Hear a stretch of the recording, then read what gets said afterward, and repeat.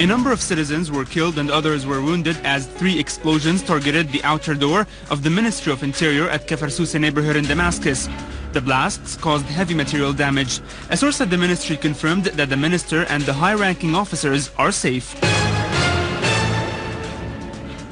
In Al-Qanawat neighborhood in Damascus, 2 explosive devices were detonated by terrorists in 2 cars behind the court premises, wounding 1 person and causing material damage in the place.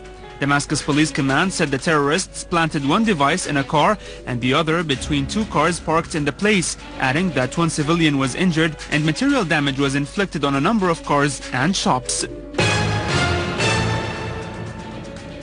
Terrorists detonated 2 explosive devices planted in the middle of the road at the entrance of Al-Qarayat neighborhood in Jaramana in Damascus suburbs, killing 1 citizen and injuring 4 others, in addition to causing material damage.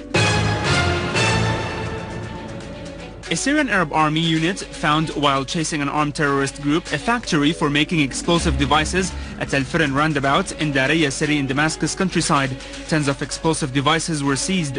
On the other hand, another army unit foiled a terrorist attempt to detonate 2 explosive devices near a kindergarten at Al-Corniche area in Daraya. In Jurat al-Shayah in Homs, an army unit clashed with an armed terrorist group. An official source said the clashes resulted in killing and injuring several snipers. In Aleppo, an armed terrorist group fired mortar shells that targeted Al-Nil Street near Al-Qal'aji Hospital Crossroad and the local market of the city, killing 9 persons, including children, and causing material damage. The army clashed with the terrorists, inflicting heavy losses on them.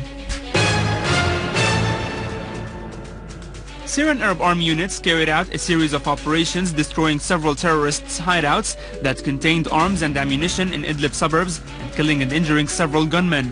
The operations led to the killing of a number of armed men in Serje, Khan al-Subul and Saraqib.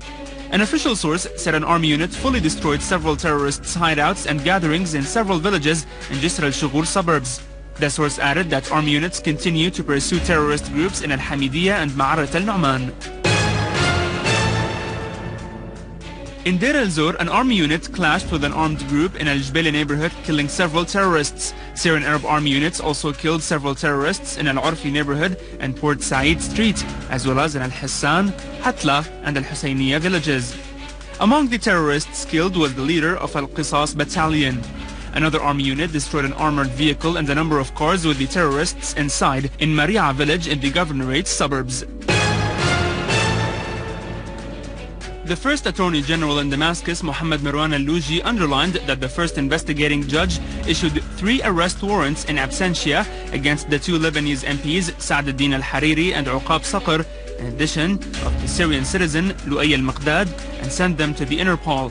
Al-Louji said that crimes of the wanted persons are linked to terrorism and those involved in these crimes are dealt with in accordance to international terrorism law. The Russian Foreign Minister Sergei Lavrov affirmed that the United States' recognition of the Syrian opposition's coalition as the legitimate representative of the Syrian people is against all agreements listed in the Geneva Statement, which includes starting a national dialogue between the government and the opposition's representatives. After Lavrov's meeting with the Slovakian Foreign Minister in Moscow, he held a press conference during which he declared that the United States has decided to bet on the military victory of the opposition by recognizing this coalition. He also pointed out that Moscow will call on Washington for clarifications. He added that Russia asked the US for details regarding how it will further deal with this declaration.